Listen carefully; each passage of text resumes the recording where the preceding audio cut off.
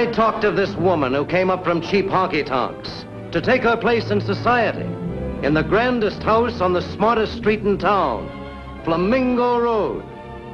But what was the shadowy story behind her spectacular rise? Who were the men of power and influence who became the stepping stones that took her to Flamingo Road? Was it Dan who taught her to trust? Or was it Field who taught her to love?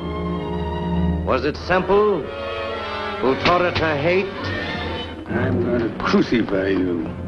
You and Dan both. You're going to tell him it was a frame-up, that Dan is innocent. Because if you don't, I'll kill you.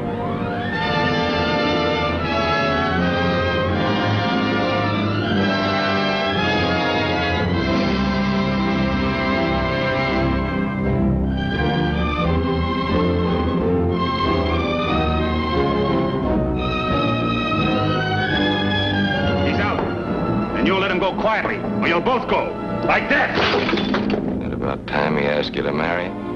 Did you? That was different. Yes, it was, Field. I was in love with you.